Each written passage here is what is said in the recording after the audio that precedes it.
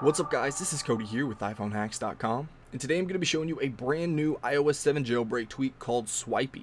Now what this tweak allows you to do is go to your lock screen here, and you can set up to 6 applications. You notice if you swipe to the right, obviously it's going to unlock your device, but if you swipe to the left, this is where you can set your 6 different applications to automatically open up straight from the lock screen. So it's really nice. Now if you leave it on long enough, obviously it's going to load that specific application.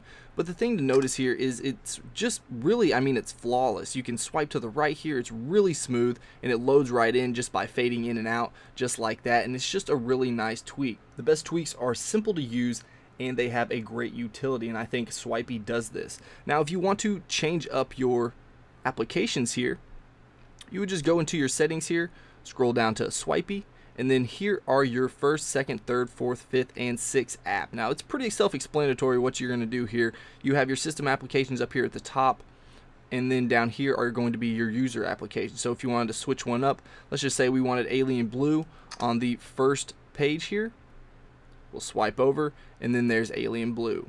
So a really cool tweak, and if you're looking for an app launcher right on your lock screen, then go ahead and check out Swipey. It's $1.99 in the Big Boss repo. So let me know what you guys think about this tweak in the comments below. And if you enjoyed this video, please hit that like button. If you want to see more of my videos, then go ahead and subscribe.